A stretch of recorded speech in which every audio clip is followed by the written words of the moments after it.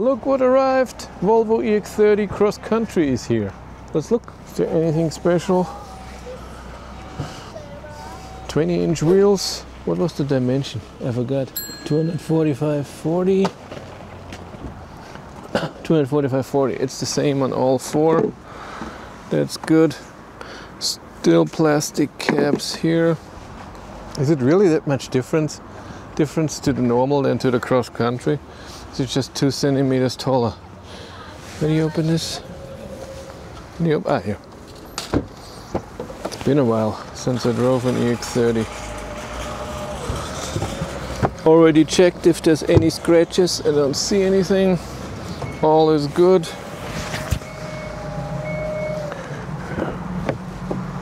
Doesn't look like there's more room in the rear seats. But maybe height-wise. Maybe there's more there. I'm gonna now do all of my settings, connect the car to the Volvo account, to the app and everything. Edit all my stuff, all my settings. It's not too much. Connected my phone, installed Spotify, YouTube Music. Spotify, for whatever reason, just right now doesn't work on my phone, so I cannot log in. But the rest is logged in. I have the app in there. Everything is fine. Let's drive home. And tomorrow we're gonna test the car a bit. Hey everyone, Friday, 21st of November. I'm here with the Volvo EX30 Cross Country. I'm going shopping. Have to get something for Cindy from Rossmann. That's shampoo and stuff like this. And I'm charging the Volvo here because Volvo is paying for charging. I have to fill out the form when I'm done and send it to them. And the battery was cold. The car was standing at -2 degrees for 2 days. And I navigated here. It preheated, but it was already only 5 minutes. I've lowered it a few times, but still I'm at 36%. I'm only getting 28 kilowatt. 29. I think that's new that you can see the power that you're charging in here. It should take 4 hours from 37 to 100%. Oh my God. Can you see it here, the power? No.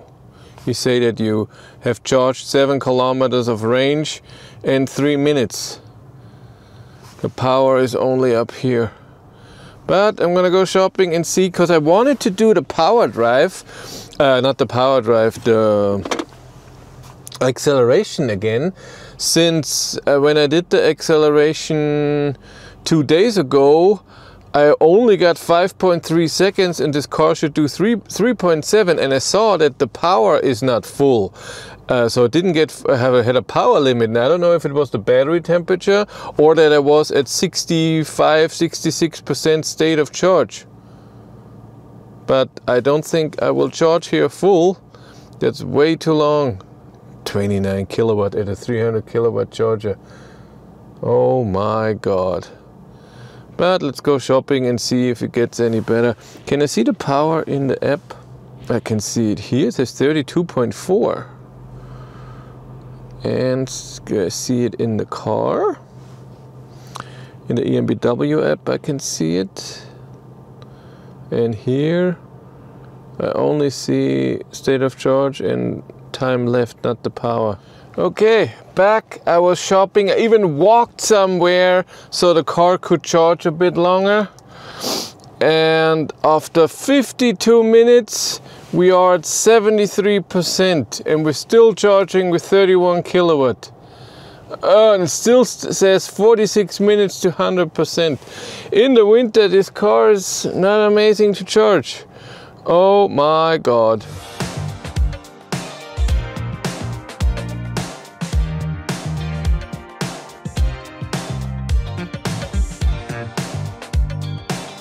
Good morning vlog people, I'm in the Volvo EX30 Cross Country doing my range test and it's freezing. It was -8 this morning, the car says -4, it feels way colder.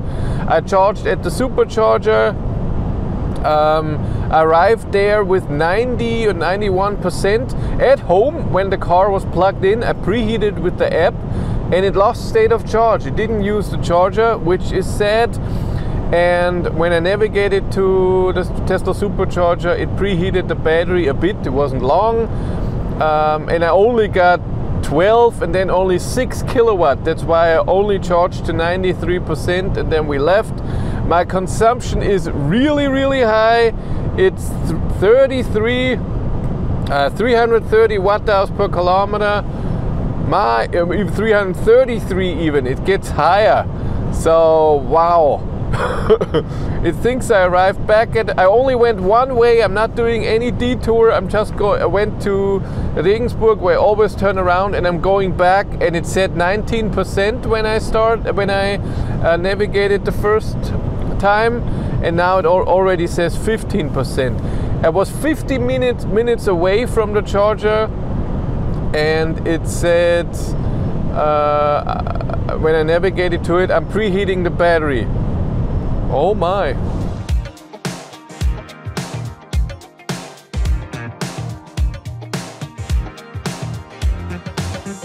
I'm done with the first range test, only got 185 kilometers and even had to slow down because I arrived here with 3%.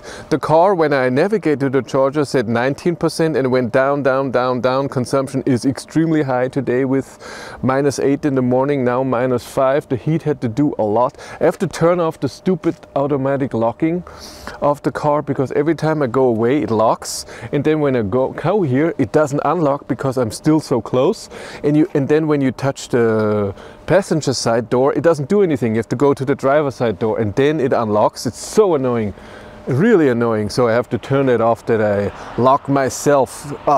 When I plugged in at 3% I got 20 kilowatt, at 8% I got 60 kilowatt, but now at 15% I get 154 kilowatt. I'm already at 20%. It still says 50 minutes to 80%.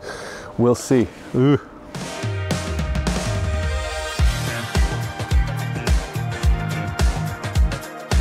I turned around with the 110 kilometers an hour test and I will drive the exact same route, 167 kilometers. It thinks I will arrive with 15%. Consumption is still high. It's way quieter now with 110, that's nice. And it's awesome that with a small battery and also high consumption of this car, the range tests are done in no time. Usually when I drive my 130 test in the summer, I do 2.5 hours driving with 130 and then 2.5 hours with the 110 and then charging in between and then driving to Ionity in Passau. And today I was Tesla, which it saves me half an hour there and back.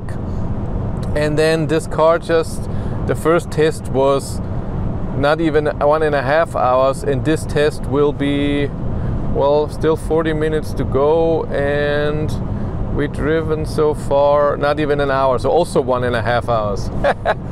Yes, that's why afterwards I will be doing the power drive test. I go to Deckendorf and drive with the top speed 180, but before that I have to charge to 80% so I can get there, drive a bit and still get home.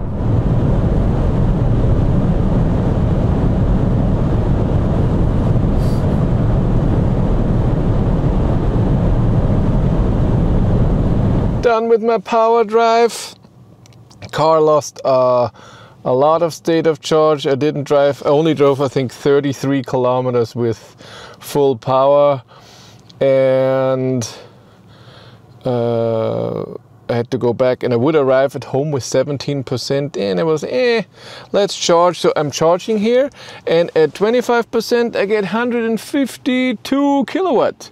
You can see that now, that's new, isn't it? I think you couldn't do that. To 100% will take an hour, which is also okay from 25%. It's not amazing, but you know, I don't know, but I looked from 3 to 80%, it took 35 minutes.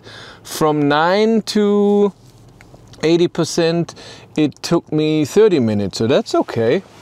So if you plug in under 10%, that's not good. You only get 20 and then 60 kilowatt. It's not amazing. You need, the power comes at 15%. And then it goes under 100 kilowatt already at 50%. So it's not amazing charging curve, but it's also a small battery. So I charge a bit till it goes maybe to 50%, something like this. And then Sunday's over. I don't know if I do a live stream today. I haven't done a live stream in 3 weeks or so. Nobody's ever there, like 20 people. And then over the next few days, maybe 700 people watch the video. And I don't have anything special to say. That's the problem. I'm not interesting.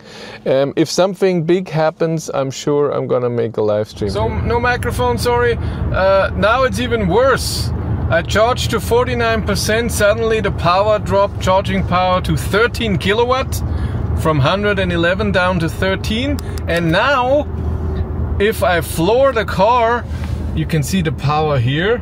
I get barely any power.